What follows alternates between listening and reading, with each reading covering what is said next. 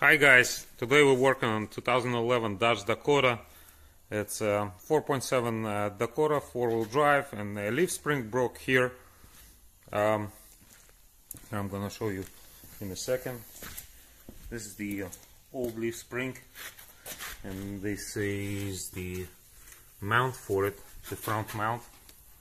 Also the shackle broke, but that's not a big deal. I got already half of it out. So I just need to get that bolt out of the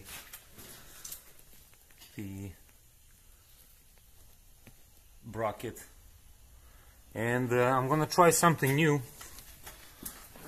So here's the thing: to replace the front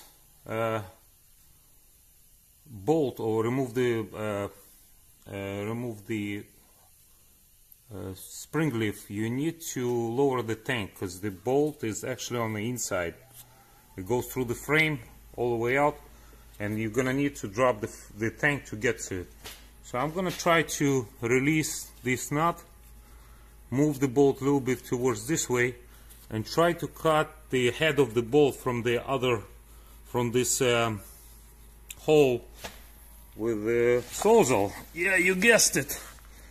I got my trusty Porter cable Tiger sawzall. This thing is powerful as hell. I'm gonna try to go through that hole, cut the head of the bolt, and then I'm gonna put the nut from the inside. I can get from the top between the frame and the bracket, and I can weld the piece of wire to the nut like a flag, and try to sneak that nut and put the bolt through here and go inside, and put the nut from the between the gap from the top, and try to tighten it like that. So I'm gonna try this new trick. I'll take the video later because I cannot work and take the video at the same time. Okay, thank you very much. Okay, we got back. Here's a short demonstration how to lose that 21mm nut with this gear wrench, and I'm holding the actual bolt. I'm holding with the 10mm socket that goes here, right there, and I'm trying to remove the nut and move the bolt a little bit inwards so I can reach the bolt from. Actually, I can cut the head of the bolt by moving it a little bit. So take another video later. And there you go. I'm gonna try to move that bolt inwards a little bit, and I'm holding it with a vice grip so it will stay in that position the whole time while I'm cutting it, and it's not gonna spin. So there you go. Just hard to do it with one hand. Probably gonna pause it and continue later.